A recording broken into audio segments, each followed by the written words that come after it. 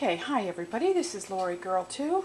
I just wanted to show you what I was going to be doing today, amongst other things. I followed Katzcradul's squash casserole recipe the other night when I had company, and it was so very popular that my company left with the rest of it, and I made another batch the following day for us to have, and I have since made it again. So it's a great way to use up all your yellow squash. It's excellent, and I highly recommend that you all try it. What I've decided to do is I had gone to the farm stand and bought a big box of zucchini and squash mixed, and I've decided to take all of the zucchini you see here in the sink getting ready for its ritual bath. I'm going to be taking all of that and making the squash casserole in sort of volume, and then I'm going to be putting them in foil containers with lids and put them in the freezer, so that the next time we want squash casserole, all we have to do is pull it out of the freezer and stick it in the oven.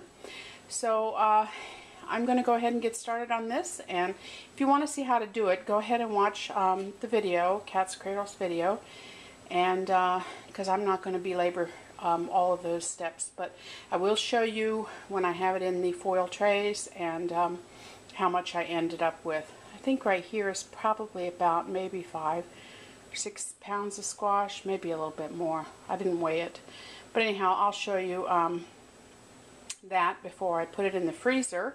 And then I have a bunch of tomatoes that I bought at the farm stand also, because my tomatoes are just not up to par this year.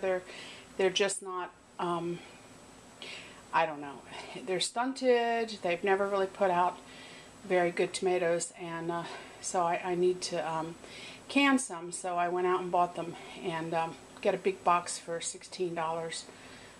So this is my second box, and first box I did all stewed tomatoes. I did 14 quarts of stewed tomatoes. I followed Noreen's recipe, and they were delicious. And this box I'm going to do as whole tomatoes, and the next box I'm going to do as tomato sauce. So anyhow, I'll show you all that when I get done with that as well. Gotta go.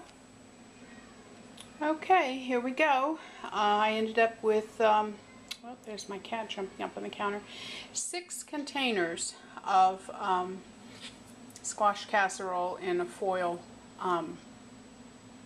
pan. Now, I've got most of them covered. I left a couple open. They're 2.5 pound pans, and they're like 8 inches by 6 inches. So what I'm going to do is seal these all up, and then I'm going to write on the top, you know, Yellow Squash Casserole and the date, and pop them in the freezer. So I just thought I'd share that with you, and thanks Katzcradul for the great recipe. Take care.